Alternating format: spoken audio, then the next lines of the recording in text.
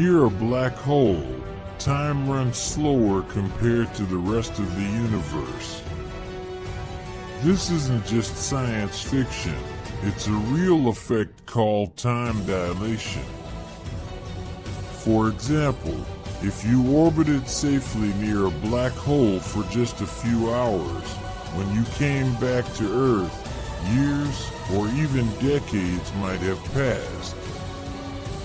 In other words, black holes are natural time machines, though probably not the kind you want to travel in.